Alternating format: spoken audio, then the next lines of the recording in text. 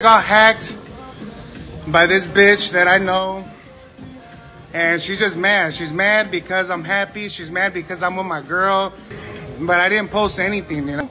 That's an evil person to be fucking sending you and putting stuff out there. Like, if she's trying to ruin my career or what, like, you can never do that.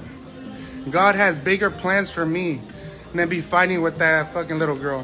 I just don't like people trying to make me look bad or trying to tell people to hate me or that I did this, I did that. That's all bullshit. I thought she was gonna find a new man to be like, you know what, fuck Andy, I'm gonna go with this other guy and live my life. But nope, it wasn't like that. What else can they put online? Fucking sex videos that I've had on my phone? Shit. You guys wanna see that? Tell Julie to post that shit. All the sex videos I had, if it's from her or other people, I just wait.